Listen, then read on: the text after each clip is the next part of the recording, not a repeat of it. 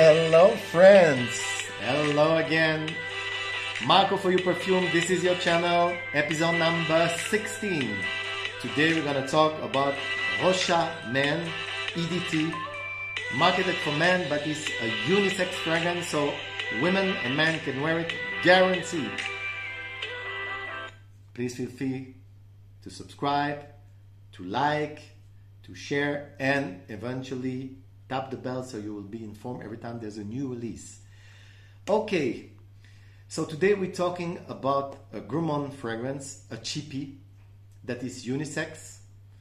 What is a Gourmand perfume? It's basically a perfume that the scent is eatable, that is very nice to smell. It reminds you of something that is in general sweet. Okay, so I remind you that Rochas is a French designer brand that was created in 1925, and it was created by Marcel Rochas. We say in French Rochas, we don't say the S. This specific fragrance, I get anosmic, so when I wear it, I don't smell it. Many people give it a bad review because they cannot smell it, but other people can. However, it doesn't project so much. This is true. Okay, so it's a Rochas, it's a designer brand. They have very cheap release for their perfume, at least. I purchased this one for 20 euros online for this 100 ml EDT concentration. It was a tester, so basically the box, I don't care about box, I've told you that many times. The box, I threw it away directly. The box was a recycled one, and it's, other than that, it's the same content, the same perfume, the same juice. This is what is important. So 20 euros, around $25 for 100 ml. It's a bargain for a Gourmand. Okay, so I remind you that always at the end of the video, I will give you a similar fragrance to this one. This one basically was released in 1999, but the one who is similar is very expensive. So please be patient and wait until the end of the video. Another thing, I remind you that I never check perfume on a paper strip because it doesn't give the perfume to develop. So I check it on cotton, even on cotton shirt or linen or natural fiber, and on the skin. Only that. Don't try other because it will not do justice to the perfume. So please.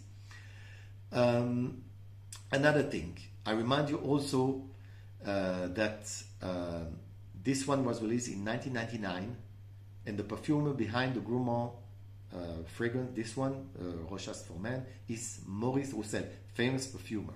Okay, so first of all, we have a very unique bottle.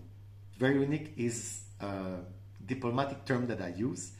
And what it reminds me? It reminds me, you know, in the 70s, you have a psychedelic lamp that have liquid inside and bubble gel that was always moving and transforming.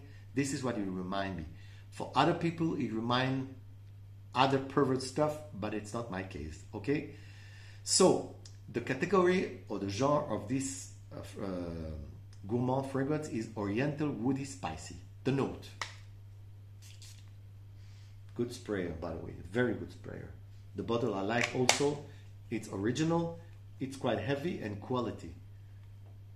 The form a little bit bizarre, however, it's okay. Something different in your collection is always nice. I have Toy Boy, so you understand that even bizarre bottle can give the best juice. Okay, so in the opening, you have lavender. You have bergamot a little bit. Okay.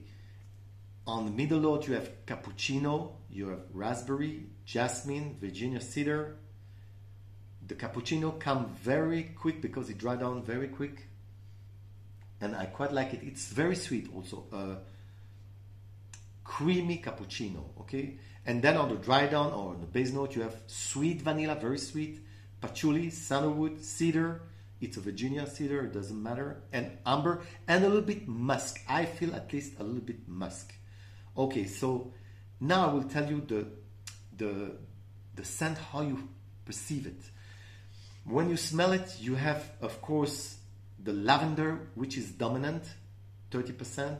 Then you have the coffee note, the cappuccino to be more precise, a milky note, a creamy note, 25%. And then after that, you have, of course, the vanilla. The vanilla is also 25%. And then the floral note here is basically the jasmine, lily of the valley a little bit also. This is how you perceive this fragrance. Oh yeah, I like it.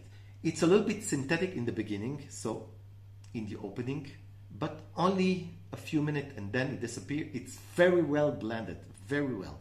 And in the dry down, you get this feeling of a pancake vibes, at least me. So the dominating is, as I told you, it's a rich, comforting smell, at least for me, that will last on my skin between 4 to 5 hours. If you spray 7 to 10 sprays minimum, and it will last 5 to 6 hours. No, 5 hours, sorry. 4 to 5 hours, not more.